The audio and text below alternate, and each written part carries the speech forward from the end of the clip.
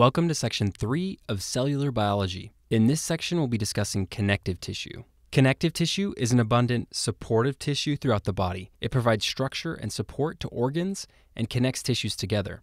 There are three components of connective tissue that you should be familiar with for step 1, and these include collagen, elastin, and fibrillin.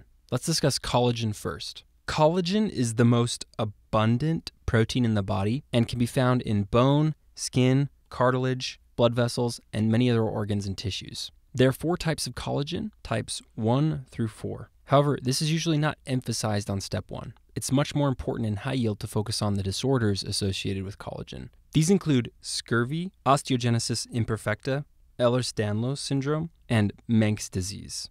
These can best be understood by looking at collagen synthesis. This is an overview figure of collagen synthesis, which can be found in Section 3 of Cellular Biology. Collagen is synthesized by chondroblasts, osteoblasts, and fibroblasts. So as we go through the pathway, we'll assume we're looking at collagen synthesis from the perspective of one of these cells. Notice that collagen synthesis is a multi-step process that starts in the nucleus and doesn't end until after it has been released into the extracellular space. Also notice that several key steps are marked with numbers, and these correspond to disorders seen in the bottom right side of the image, right here. Okay, from the figure, you can see the collagen mRNA right here. It enters the rough endoplasmic reticulum and is translated into the pro-alpha chain, which is a precursor for collagen.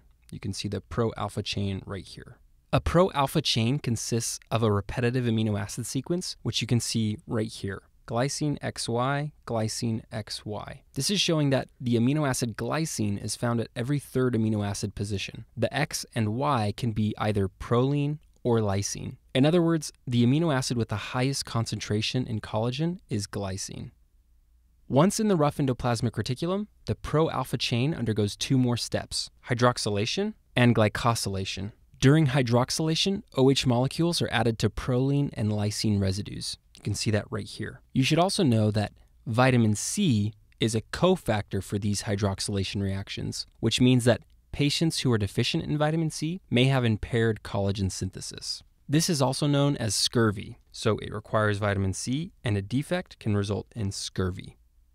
Because fruits and vegetables contain vitamin C, people who are unable to consume an adequate quantity of fruits and vegetables can develop a vitamin C deficiency. As we just saw, this results in decreased hydroxylation of collagen, which ultimately means less collagen is synthesized, and also the collagen that is synthesized ends up being weaker, so these patients have decreased tensile connective tissue strength. As a result of the decreased collagen synthesis, these patients commonly present with swollen gums, poor wound healing, and bruising. These symptoms should hopefully all make sense to you intuitively based on the location and function of collagen. For example, collagen is an essential component of skin, blood vessels, and granulation tissue, so these tissues become weaker when collagen is deficient. After hydroxylation, the pro-alpha chain is glycosylated. You can see sugar molecules being added to the chain right here. Also notice that once this happens, the pro-alpha chain can combine with other chains, resulting in the formation of what's known as a triple helix. This is just a polymer of 3 pro-alpha chains which have undergone hydroxylation and glycosylation. The triple helix is also known as procollagen, which you can see right here. So step 3 is assembly of the pro-alpha chain into collagen. You should know that defects in the formation of the triple helix can result in osteogenesis imperfecta. Osteogenesis imperfecta is an autosomal dominant genetic disorder, most commonly caused by a genetic defect in the COL1A1 and COL1A2 genes. Genetic defects result in decreased formation of procollagen, which means that there will be less normal collagen in these individuals. These patients commonly present with multiple fractures during childhood and can be confused with abuse. They may also have blue sclerae. Collagen normally obscures the blue choroidal veins in the sclerae, and in osteogenesis imperfecta, collagen formation is disrupted, resulting in translucent connective tissue. This makes the choroidal veins become more prominent. They may also have hearing loss because the ossicles of the ear can be affected. Finally, they may have abnormal teeth due to the lack of dentin. Okay, let's review with a question. A 71-year-old male is brought to the emergency department by his daughter due to tender gums and petechiae over the lower extremities. She states that he has lived alone for the past 2 years after his wife passed away. Since that time, he has struggled with depression and finds little pleasure in eating. He states that he has mostly eaten meat, bread, and desserts. The physician on call suspects a nutrient deficiency resulting in impaired synthesis of an important molecule. What step in the synthesis of this molecule is most likely impaired? Hopefully from the question stem you notice that this patient has tender gums and petechiae over the lower extremities. He has also mostly eaten meat, bread, and desserts for the past 2 years. This description is consistent with scurvy or vitamin C deficiency. The question also states that the physician suspects a nutrient deficiency resulting in impaired synthesis of an important molecule. The molecule that's being referred to here is collagen. Okay, with this in mind, we're asked what step in the synthesis of this molecule is most likely impaired. If we look at the overview image, we can see that hydroxylation of the pro-alpha chain requires vitamin C. So in answer to the question, hydroxylation of the pro-alpha chain is most likely impaired. Okay, let's continue discussing collagen synthesis. Once procollagen is formed, it's moved to the Golgi apparatus and then secreted into the extracellular space, so exocytosis, which you can see right here. From here, the ends of the molecule are cleaved by C and N procollagen peptidase enzymes. When this occurs, the molecule is called tropocollagen. From here, the tropocollagen is cross-linked with other tropocollagen molecules by the enzyme lysyl oxidase. So this is represented by number 6 right here. This is the final step, which results in the formation of a mature collagen fiber. Notice that defects in either of these steps can result in Ehlers-Danlos syndrome. Also notice that because copper is an essential cofactor for lysyl oxidase, impaired copper absorption can result in impaired activity of lysyl oxidase. There is a disorder that results in impaired copper absorption, which is known as Menkes disease. As we just discussed, Ehlers-Danlos syndrome is caused by deficiencies of procollagen peptidase or lysyl oxidase. Ultimately, this results in decreased cross-linked collagen.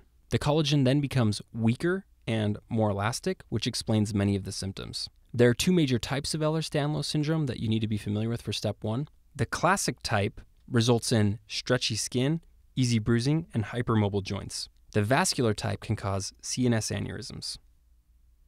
Menkes disease is a genetic disorder that results in decreased copper absorption. Because copper is an essential cofactor for lysyl oxidase, impaired copper absorption can result in impaired activity of lysyl oxidase. Ultimately, this results in decreased cross-linked collagen. Symptoms include growth retardation, brittle hair, and hypotonia. Okay, let's do a question. A 4-year-old boy is brought to the physician by his mother for a routine visit. While examining the patient, the physician notices that he is able to extend his index finger backwards, allowing him to touch the posterior aspect of his wrist. Upon further questioning, his mother states that he bruises easily. The physician suspects a genetic disorder resulting in impaired synthesis of an important molecule. What step in the synthesis of this molecule is most likely impaired? Hopefully from the question stem, you notice that this boy has hypermobile joints because he can extend his index finger backwards, allowing him to touch the posterior aspect of his wrist. He also bruises easily. These findings are consistent with Ehlers-Danlos syndrome. The important molecule being described is collagen. From the overview figure, we can see that Ehlers-Danlos syndrome is caused by deficiencies of procollagen peptidase or lysyl oxidase. So in answer to the question, either cleavage of procollagen terminals, so the N terminal and the C terminal, or formation of cross-links may be impaired in this individual. Okay, let's move on and discuss elastin. This is a figure of elastin synthesis, which can be found in section 3 of cellular biology. The details of elastin synthesis are not nearly as important as collagen synthesis. However, you should know that elastin is synthesized in a very similar way to collagen. One difference is that elastin relies on a scaffold of microfibril molecules, which you can see right here.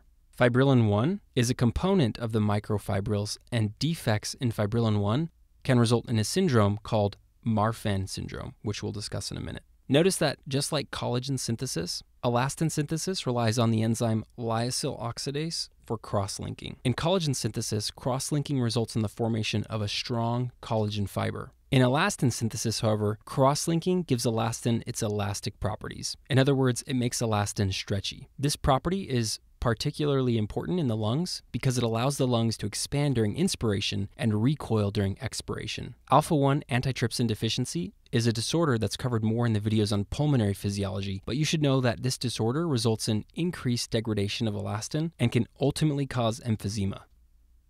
As I briefly mentioned a moment ago, Marfan syndrome is a genetic disorder that results in a defect in fibrillin 1. Because this is a component of the microfibril scaffold, it can impair elastin synthesis and can result in weak connective tissue. Fibrillin 1 is particularly abundant in the heart, the lens, and the periosteum. So defects in the protein primarily affect these tissues. From this, we could deduce some of the features, and these include aortic dissection, mitral valve prolapse, cataracts, individuals who are tall with long extremities, and a caved-in chest appearance, which is known as pectus excavatum. Okay, let's wrap up this video with one more question. A 24-year-old male with no significant past medical history presents for a routine office visit. He is 6.5 feet tall and has long extremities. During cardiac auscultation of the left sternal border, a holosystolic murmur that radiates to the left axilla is heard. The physician suspects a genetic disorder resulting in a defective glycoprotein. What is the function of the glycoprotein most likely described above? Okay, from the question stem, hopefully you notice that